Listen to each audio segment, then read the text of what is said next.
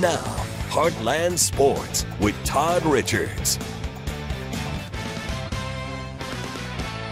Hi again, everyone. Less than a month ago, Sac City Lutheran High School announced it was adding football. Today, another announcement with the program.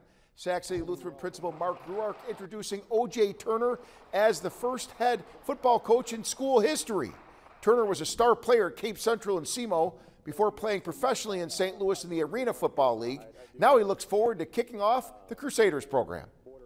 I'm very comfortable. I'm very confident that the bodies are here, the people that want to be a part of a football and a Christian environment. I think it's here all in Southeast Missouri, so I feel very confident about that.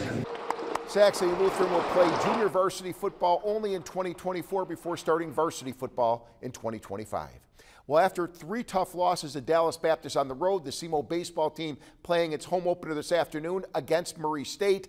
And it was a warm but windy day at Kappahaw Field. And Murray State would try to score here, but the Redhawks playing some good defense. With a pair of outs, they get out of that thing, and that was encouraging. They knew that was important. However, in the second inning, the Racers would break through. They get the home run from Carson Garner. They had a lot of power hitting in the early portion of this game. In the later portions, it would tighten down some. Meanwhile, SEMO would respond, though, from this to this.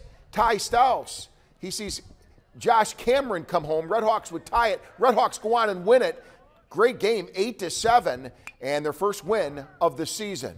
Meanwhile, Jackson Wrestling Program sending 6 boy wrestlers. They also have a girls wrestler heading to state. I'll have their reaction tonight on Heartland News at 10.